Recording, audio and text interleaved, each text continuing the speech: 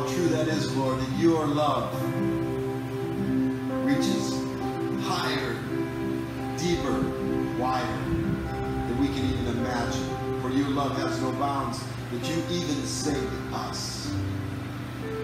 That is love. Thank you so much. Now we ask you to speak to us through your word and minister to our hearts tonight and change us and make us more like you. In Jesus' name we pray. Amen. Amen. Where we are in our study in Genesis, that's a good way to put it. Genesis chapter 4. Adam and Eve have been driven out of the Garden of Eden. An act of mercy by God so they would not live in that sinful state forever.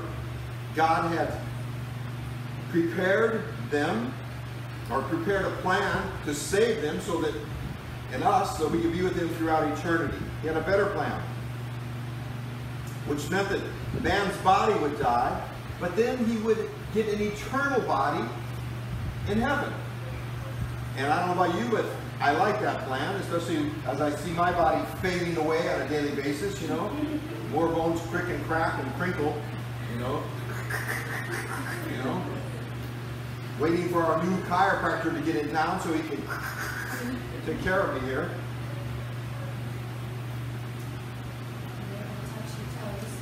And yeah, you guys saw that last week. I could touch my toes. He said he'd make me touch my toes without bending my knees.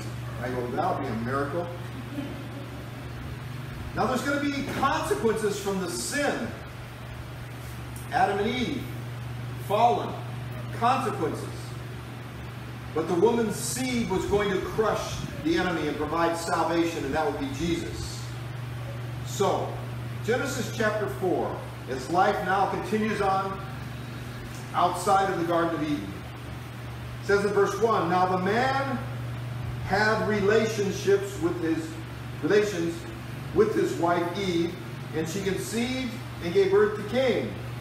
And she said, I have gotten a man-child with the help of the Lord.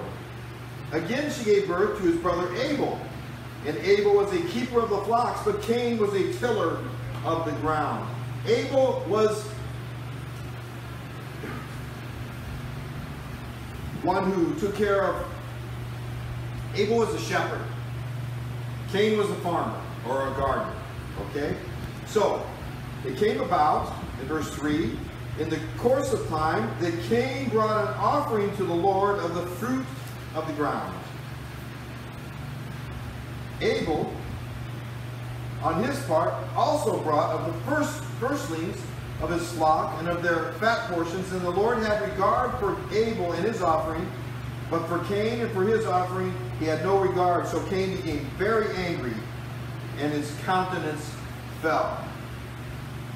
Then the Lord said to Cain, why are you angry, and why has your countenance fallen? So they both brought an offering to the Lord. Cain brought an offering that was the work of his hands, his pride in his gardening. He brought, look what I have done. Abel brought the best of his flock and slit its throat and offered it as a blood sacrifice to the Lord. You see, God had told them that it had to be, the sacrifice had to be a blood sacrifice, because it was going to be a picture of the blood sacrifice of Jesus Christ on the cross.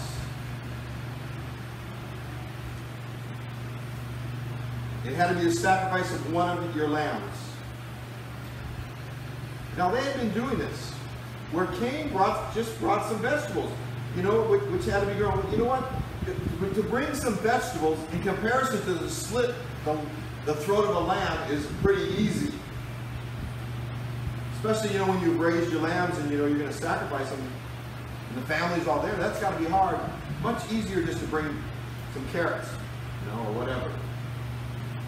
You know, in Hebrews 11:44 it says, by faith Abel offered to God a better sacrifice than Cain, through which he obtained the testimony that he was righteous.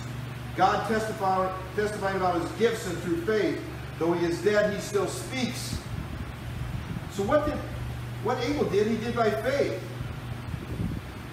And we know faith comes by hearing, in hearing from the word of Christ, the word of God, the word of Christ. That means that God spoke to these boys about what an acceptable sacrifice would be. And they knew what it should be. And Abel, by faith, chose to do what the Lord said. And Cain, for some reason, thought that there was a better plan than killing an animal, shedding blood. Let me bring my fruits, the works of my hands, my efforts. Seemed like it would be a better thing. And when you think about it, yeah, I mean, why not? Why have to kill an animal? Doing his own thing to impress God.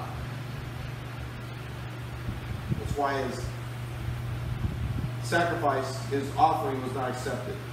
Now in verse 5 there, verse 5a, it says, but for Cain and for his offering he had no regard. So God did not accept his offering. And this isn't God just being mean. It's just the way it needed to be done. God has his ways, and sometimes they're not our ways. God's thoughts are not our thoughts. His are much higher. It's just the way it needed to be to show the picture to be complete. The blood sacrifice. There is no forgiveness of sin without the shedding of blood. It's hard. It's dreadful. Tell Jesus about it, how hard and dreadful it is. When he walked to a cross and shed his blood for your sin and my sin, just the way that it needed to be done. You know, through the years, I go, why? Why? And I question that, but you know what? I just believe you, Lord. I just accept that that's the way it had to be. Because that's the way it is. Yeah. But see, that's the point. Sin causes death. It causes sorrow. It causes sickness. God does not cause those things. Sin causes those things. We cannot blame God for the state of the world today. It's sin. Our sin.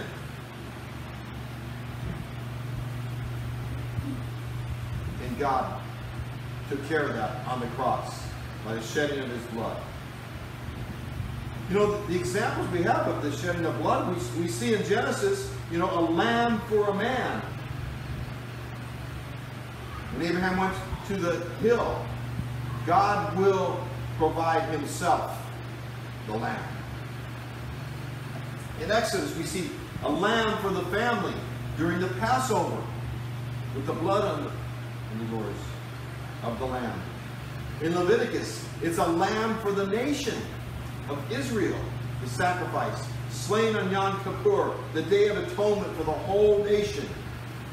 Innocent blood of a lamb slain. And in John we see, behold, the Lamb of God who takes away the sin of the world, who sacrificed on the cross to carry his blood sacrifice. That's the way it was to be. Well, the second part of Genesis 4, verse 5 says, so Cain became very angry and his countenance fell. He got mad. His countenance fell. He got depressed. You know, this is the first time that we see depression is mentioned in the Bible. He got depressed. His countenance fell. He was bummed out. His face changed from smile to glum and bummed. He was not happy.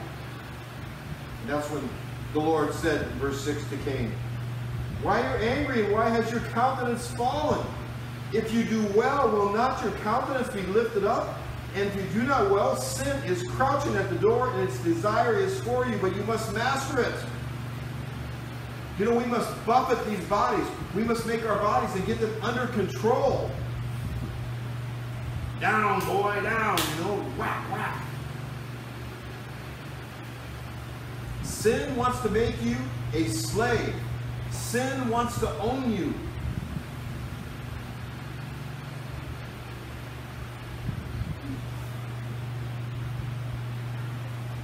Not just Cain, but you and I also. Sin wants us. Do well and you will be fine. It's your choice, he says. He says that to us. If we don't watch out, sin is like a lion ready to consume us. And it does. And those of you who have fallen and struggled with areas, you know how it just wants to take over in our lives. It makes us slave to us. I remember when I smoked cigarettes, I was a slave to smoking cigarettes. I couldn't stop, man. I wanted to so badly. You know, there are times when we look to medical help for depression. But there are times when we need to look at our lives and the sin in our lives. Just plain, look at it in a spiritual way. Matter of fact, you should go there first, spiritually, and see before you go the medical way. It could just be sin in your life. And you repent and you turn, and the joy of the Lord fills your heart. The peace of God fills your life. And here he is, Cain, bummed out. And God's trying to draw him back and have him turn from it. Take it under control, Cain. Well, in verse 8 and verse 9, it then goes on to say, Cain told Abel his brother. And it came about when they were in the field that Cain rose up against Abel his brother and killed him. Oh. Then the Lord said to Cain, where is Abel your brother? He said, I do not know. Am I my brother's keeper? Wow.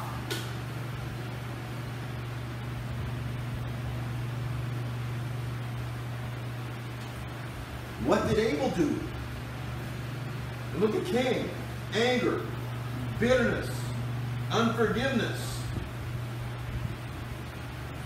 I really don't care about my brother. I'm my brother's keeper. You hurt me. God, you hurt me. So what I care about my brother? And he killed him. The first murder on our planet. Look how many we have today. Through people's anger and resentment and just sin. I mean, why doesn't the world see it for what it is? It's called sin. Jesus said this about murder in Matthew 5:21 and 22.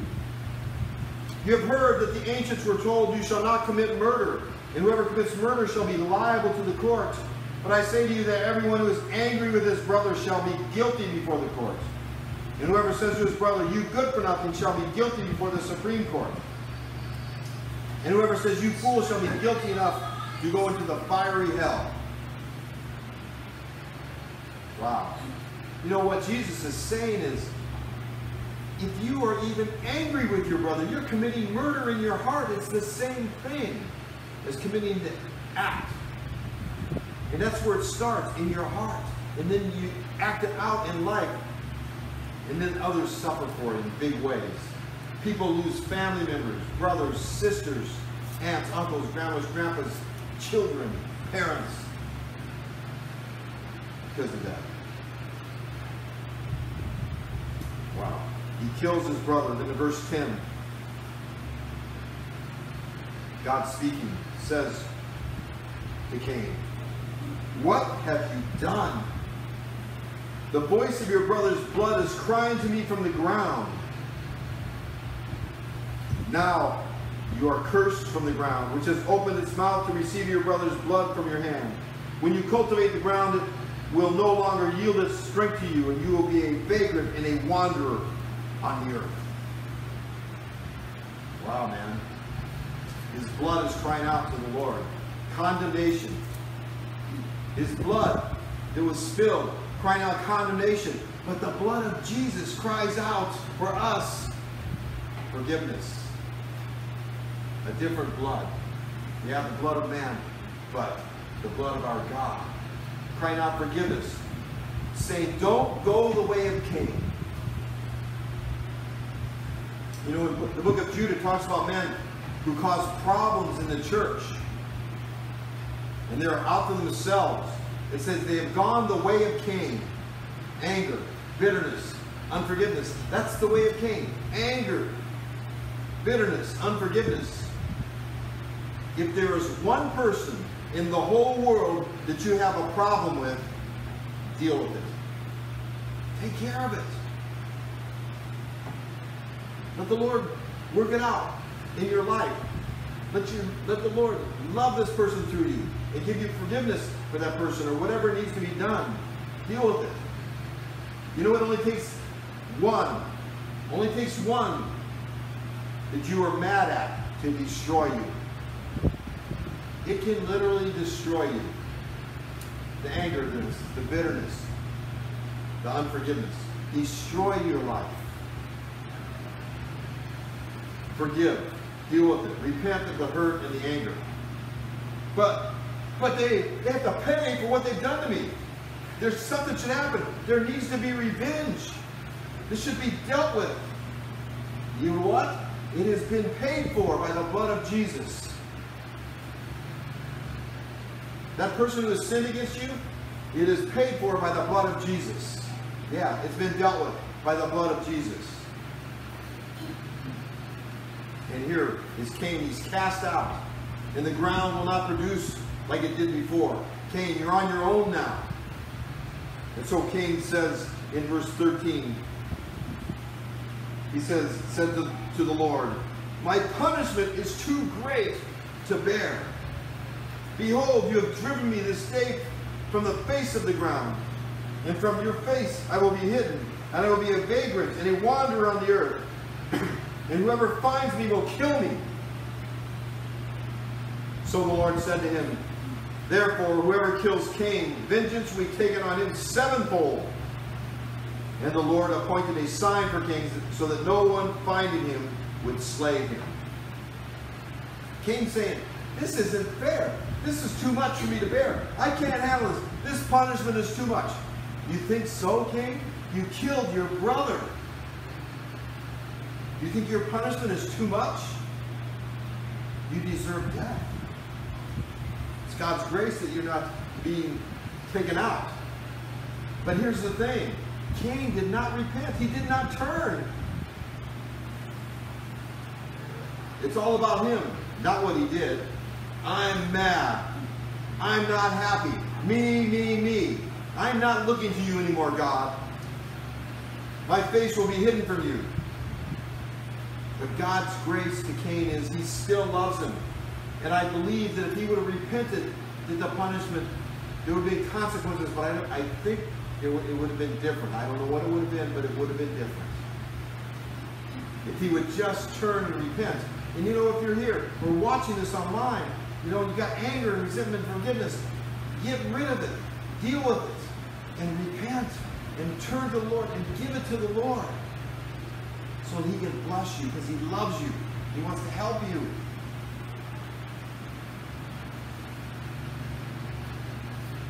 So verse 16 says, then Cain went out from the presence of the Lord and settled in the land of Nod, east of Eden. Cain left the presence of the Lord instead of turning to the Lord. How many times have you done that in your life? Instead of turning to the Lord, you walked away. You walked away from the presence of the Lord. You quit. Maybe you quit reading the Word. Maybe you quit fellowshipping. Maybe you quit going to church.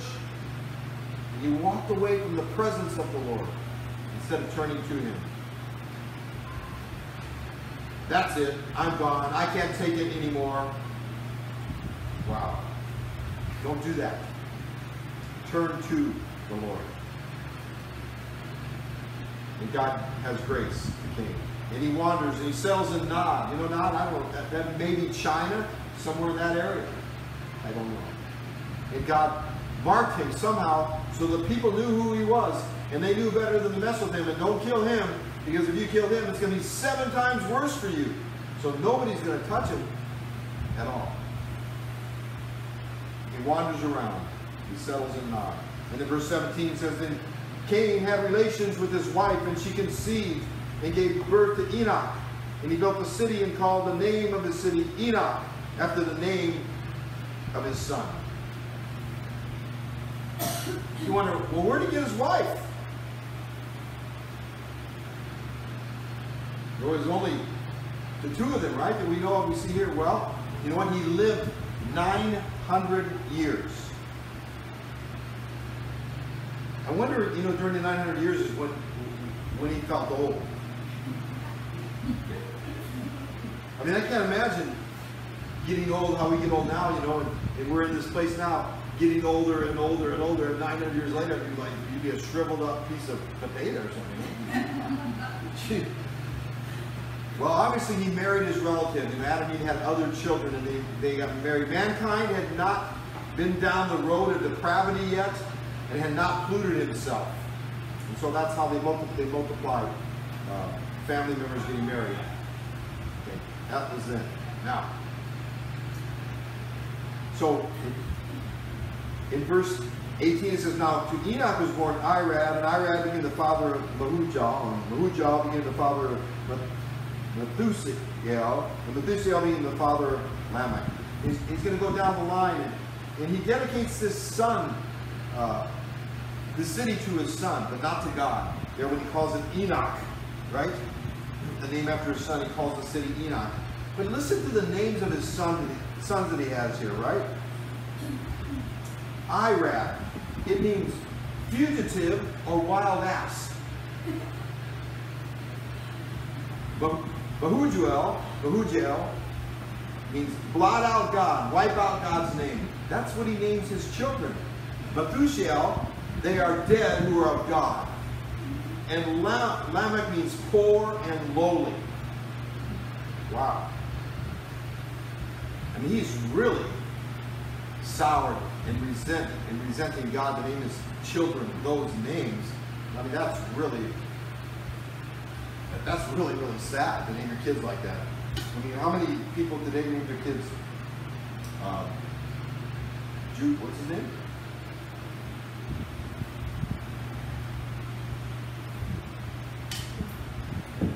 The guy who Judah, no. Huh? Judas, yeah, I couldn't remember his name. Beep.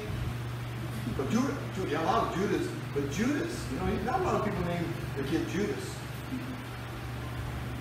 I mean, it's a good name actually, but you know, has something that goes along with it. I wouldn't name my kid any of these names either here. I mean, that's not cool at all. Well, his son Lamech, we look at here in verse 19. Lamech took to himself 2 wives, and named one of them Ada, and the other Zillah. Now, Ada means ornament, and Zillah means shabbiness or temptress, a floozy or undesirable. That's the name. That's what the names of his wives are. And then in verse 20 it says, Ada gave birth to Jabal. He was the father of those who dwell in tents and have livestock. His brother's name was Jubal. He was the father of all those, Jubal, all those who play the lyre and pipe. As for Zillah, she also gave birth to Tubal-Cain, the forger of all implements of bronze and iron, and the sister of Tubal-Cain was Naamah. Independent people, these children, businessmen, cattlemen, musicians, and the weapons made out of bronze and iron. So that's the people that come from his line, and that's what they're all about and the things they do. And then in verse 23 it says, Lamech said to his 2 wives, Ada and Zillah, listen to my voice, you wives of Lamech. Give heed to my speech, for I have killed a man for wounding me, and a boy for striking me. Wow. Listen, wives, he's boasting. You know what? I killed a man out of vengeance. He is arrogant, very prideful man. I killed him. Ha! He looked at me wrong, I killed him. You know, that kind of a thing. And you see, his family is got the curse of sin in their lives because his dad is not seeking the Lord, and the family is not seeking the things of the Lord. Sounds like a lot of people today. Sounds like our world today. And then verse 24, he continues and he says, if Cain is avenged 7-fold, then Lamech 77-fold. Hey, if you deal with me, you're going to get it 70 times 7. This man is prideful. Sounds like a lot of our people in leadership today, doesn't it? Really thinking there's something. makes you sick. And then the last two verses here in chapter 4 says, then Adam had relations with his wife again, and she gave birth to a son, and named him Seth. For she said, God has appointed me another offspring in place of Abel, for Cain killed him. To Seth, to him also a son was born, and he called him Enosh. Then men began to call upon the name of the Lord. So this son Seth, from his line comes a godly line of those who are calling upon the name of the Lord and seeking out after the Lord. You know, Seth means appointed, and Enosh means to call. So you know what we have here is we have Cain's line and we have Seth's line. We have Cain's line, which, well, listen, honestly, Seth's line, businessmen, musicians, you know, probably actors and actresses, and politicians, you know, in society today would say, that's a great line of people. But God says it's sad and rotten to the core. Where Seth is our line, calling upon the name of the Lord, called by the name of the Lord, like us, Christians. You know, we aren't entrepreneurs, we're not musicians, cattlemen, or soldiers. Those are the things we may do for a livelihood, but that's not who we are. We are Christians. We are the Lord's. You know, a lot of people, when you ask them, we should ask people today, instead of what do you do, but who are you? Who are you? But most people today say, what do you do? What do you do? Well, you know, I am a carpenter. I am a musician. I am a pastor. Or, you know, I am an entrepreneur or a soldier.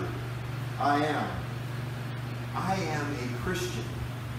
A born-again believer in Jesus Christ, who went to the cross and shed his blood for my sin so that I can be with him forever. He came back to life and sealed me through eternity by giving me the Holy Spirit to live inside me.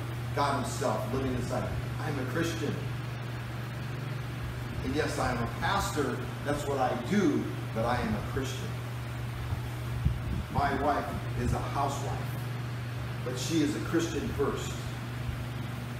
What your work is not who you are. Remember that. You know, we might do those things for work, but that's not who we are. We are Christians. I am a believer, a follower of Christ. Remember that.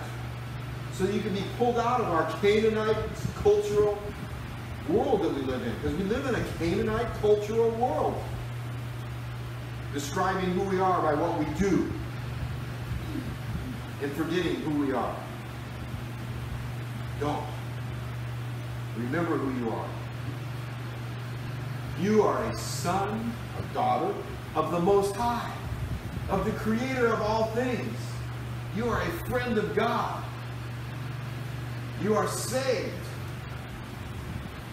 You are an equal heir in Christ Jesus of everything. It is all yours. And God loves you. And he did it for you.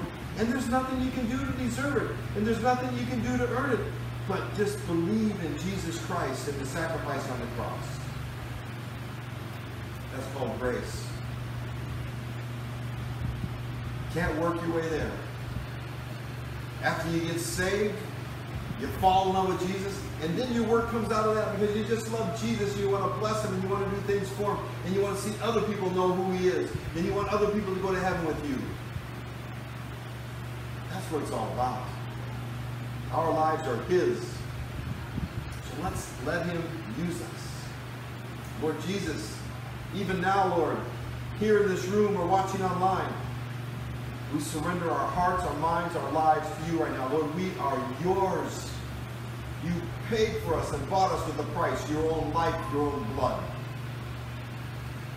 And you want to fill us with yourself and to use us in this world. Thank you, Lord. Thank you that you did it all for us. And I pray for those, Lord, who are listening right now or watching, that they would surrender their hearts, their minds, their lives to you right now. Just praying that simple prayer of repentance. Ask forgiveness for the sin that they've been caught up in their lives. and knowing that you will forgive them and give them a new life, and you will come and live inside them because your blood, Lord, took care of that sin. And they just need to believe it with their whole heart and believe that you came out of that grave and you're alive today. And Lord, they will be born again. I pray they would pray that prayer even now, Lord, and join us in eternity. Oh, yes, Lord. Thank you so much. Glorify yourself through our lives. In Jesus' name we pray. Amen. Amen. Well, God bless you. We'll be back here on Sunday morning going through the book of Acts. So, be good to see you then. Let the Lord use you. Amen.